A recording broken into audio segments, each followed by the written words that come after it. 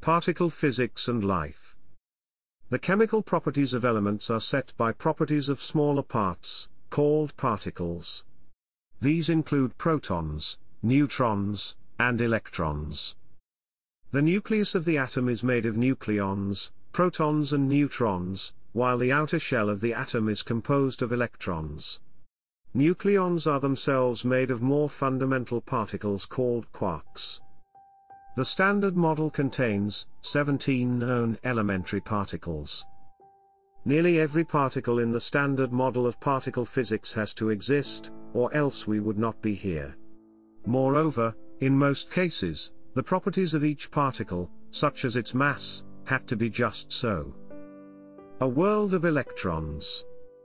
Electrons, being so small and light, may seem remote and abstract, but the world we know is primarily the world of electrons. The light we see is emitted by electrons. Sounds we hear are carried by electrons bouncing off each other. Tastes and smells we experience are caused by chemical reactions driven by electrons. Every time we touch something we feel the repulsion of that thing's electrons. Every chemical reaction is activity between electrons.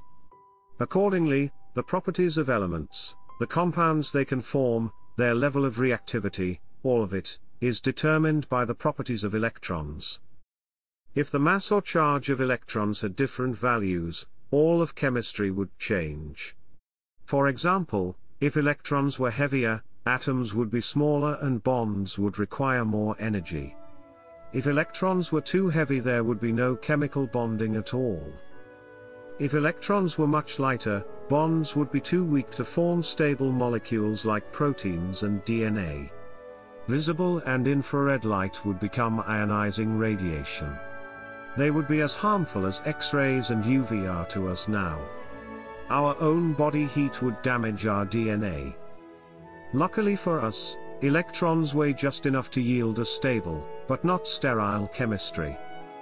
Quote, "The laws of science, as we know them at present, contain many fundamental numbers, like the size of the electric charge of the electron, and the ratio of the masses of the proton and the electron. The remarkable fact is that the values of these numbers seem to have been very finely adjusted to make possible the development of life. For example, if the electric charge of the electron had been only slightly different, stars either would have been unable to burn hydrogen and helium, or else they would not have exploded." End quote. Stephen Hawking in A Brief History of Time, 1988. A Starless Universe. Electrons are very light compared to the protons and neutrons. The proton's mass m sub p is 1836.15 times the mass of an electron m sub e. The neutron's mass m sub n is 1838.68 times the mass of an electron m sub e. In a ton of coal, the electrons contribute little more than half a pound. We've seen how electron weight is of critical importance to chemistry. But so too are masses of other particles. It was important that 1. Protons and neutrons be close in weight. 2. Yet differ in mass by more than one electron. 3.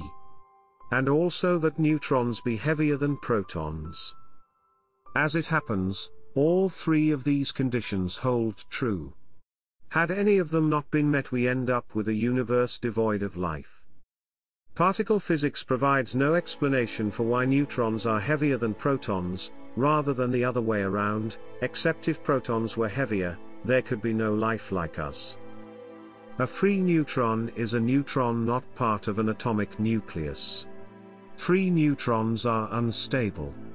They have a mean lifetime of about 15 minutes. Left alone, a free neutron will decay into a proton and electron.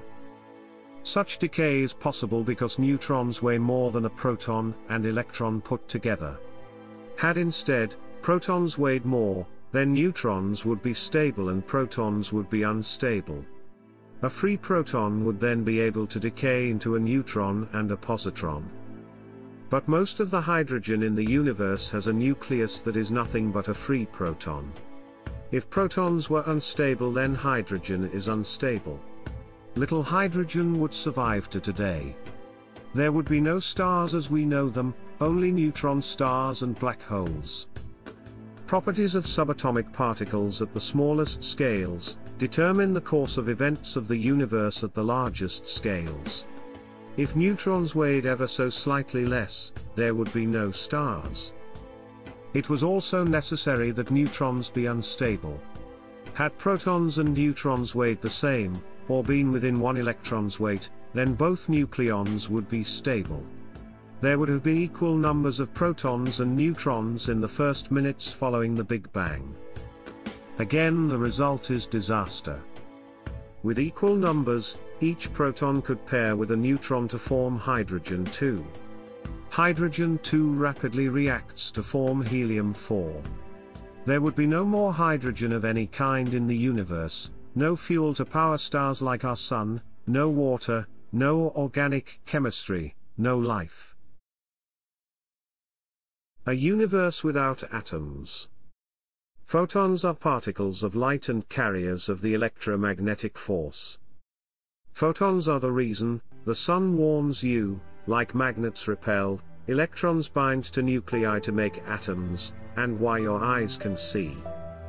A laser beam consists of photons, so too are all gamma rays, X-rays, ultraviolet light, visible light, infrared, microwaves, and radio waves.